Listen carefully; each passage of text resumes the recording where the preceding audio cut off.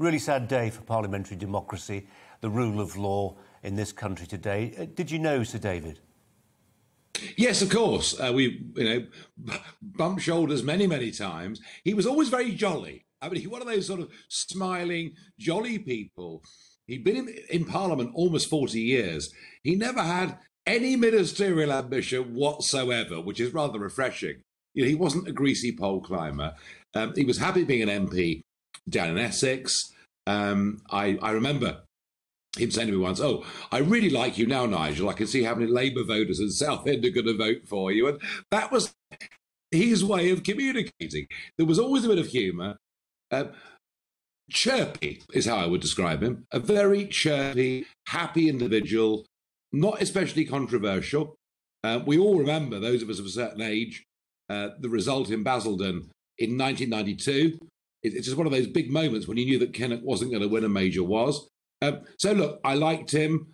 Yeah, I mean, what has happened is appalling, but not terribly surprising, to be honest with you. And all the commentariat across all of the media are saying this shows the division in politics and why, people must all unite. No, this isn't about politics. This is societal change, societal breakdown and division. Just look at knife crime in London as one example. So I think it's quite possible that many will draw the wrong conclusions from this. Michelle was careful a moment ago, but even the Independent newspaper is saying this is a suspected Islamist attack. And I think, frankly, as somebody that had to live, I've lived under more threat for a period of 3 or 4 years than outside the Prime Minister, probably anybody ever in British politics. That was because I went against the grain and I was demonised by mainstream media. I contacted the Home Office in 2015, 2016, 2017, 2018, 2019 to ask for help, to ask for security protection, and Colin, I got none. They point blank refused. Now, I had private security. If I hadn't, I would have been assaulted every single day.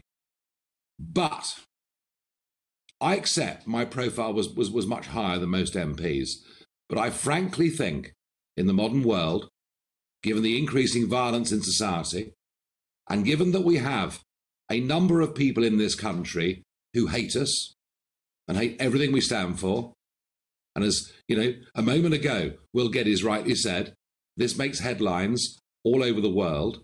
It is utterly ludicrous that modern-day members of Parliament do not have a full-time security guard properly trained with them when they're on all public duties. And if people say that's a retrograde step, actually it's not, because if we don't do that, how on earth can they meet their constituents? How on earth can that link? Nigel, I just wonder, I mean, Michelle, you've both stood for elected office. I wonder if there are people tonight who are thinking, it's not worth the candle. I've got a spouse, I've got children. This is not the game it was. It's changed. The rules of the game have changed tonight. Well, it's exactly as I just said to you, Colin, as well. Whilst I was waiting for you, Nigel, I was saying to Colin in the break, I have ran for election twice, and I think, Colin, stories like this make me think, thank goodness I never got elected. If we bring it to the political conversation side, why do you think it is, and it seems to be getting worse in society now, that people simply cannot politically, respectfully disagree? It's not enough anymore to say I don't share his or her opinion. There's got to be almost hatred attached to it. Why is that? Yes, I mean, you're right about that. And of course, cancel culture lies deep at the heart of this, doesn't it? The idea that I disagree with you, therefore, you shouldn't be allowed to say what you're going to say is part of that. But I suspect when the full story about this 25-year-old Somalian comes out, we will find that it's actually even more narrow than that. And we'll find somebody, I suspect, of an extreme Islamist bent in this country who hates everything we stand for and wants to bring it down. And we have to be frank and honest with ourselves, we've been very lucky for the last few years not to suffer from bad terrorism on our streets. We had a spate of it a few years ago. But there are those in our society. Personally, I would have been more cautious about our immigration policy, but we are where we are, and we cannot go on with public officials going out to meet constituents, being out in the public space without them having proper security with them. Now, from the sounds of this attack, one of those situations where it was over before it had begun. But do you know what? A trained security person who'd sussed out that room before David Amess would have walked in, I would bet you 95% certain would have spotted a wrong 'un. And life's changing. Not for the better in many ways, but it's changing.